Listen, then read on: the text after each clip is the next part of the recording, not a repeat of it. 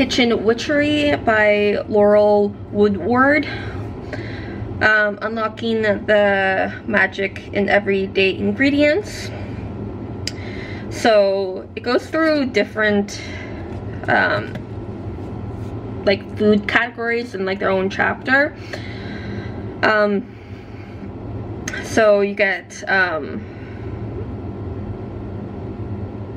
you do get a few recipes that do involve these categories of foods,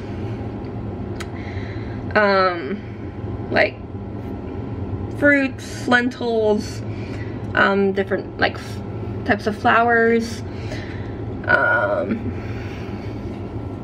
so like flours making out of like baked goods rather than edible flours,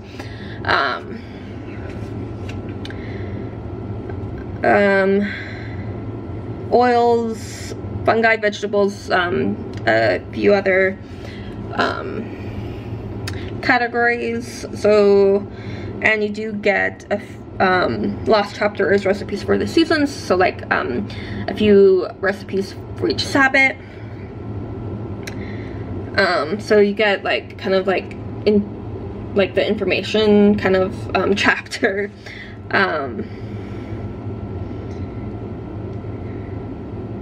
Set intention, timing with like the moon or days of the week. So, and when it goes into the different types of food, so like this one's looking at the types of grains. So this is other types of grains and cereals. So barley, and you get like some key associations below it, and then a bit of information.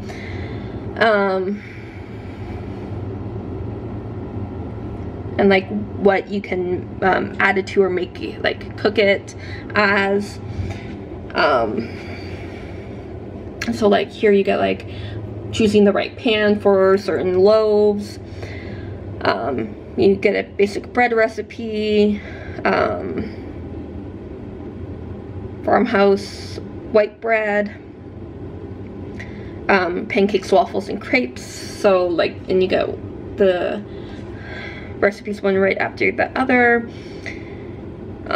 So like different types of flour, so like almond flour, you get the keywords, you get a bit more information on this one. Sometimes you'll see like this, the top two are cassava flour and chickpea flour. So when they're like see these two other flours, so tapioca and garbanzo flour, so in beans, peas, and lentils. And so you get like the same type of setup for each type of food, the association, and a varying length of information for each. So if you want to have that association for, like, this isn't the end all be all for food association, it can be a great addition to other books that are like that, so you get other people's perspective of how they associate certain things to chickpeas or whatever, or like cashews or almonds or whatever. So, and like you do get different types of recipes placed throughout. So this is a celebration cake,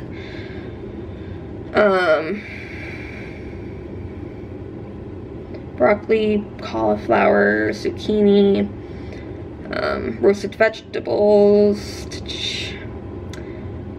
apricot, grapefruit, kiwi, goes into like types of teas, beer, wine, hot cocoa, kombucha, spices and herbs. This is the only one where it's kind of like glossary type of setup, where it'll have like abundance, banishing, beauty, and they'll list out the herbs and spices. but then it'll also have like it's a collective list, and then but you also get that bit of information for some of them. Pumpkin pie spice, spicy pumpkin pie spice,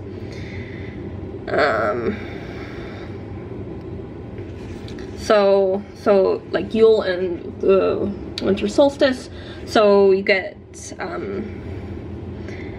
like a bit of an intro and like symbols of the season, and then some recipes, and each sabbat is one right after the other.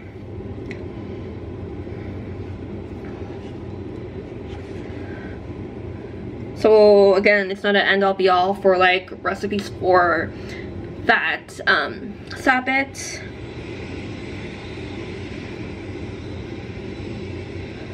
But you get a connection to food and connection to kitchen witchcraft, and can be a really good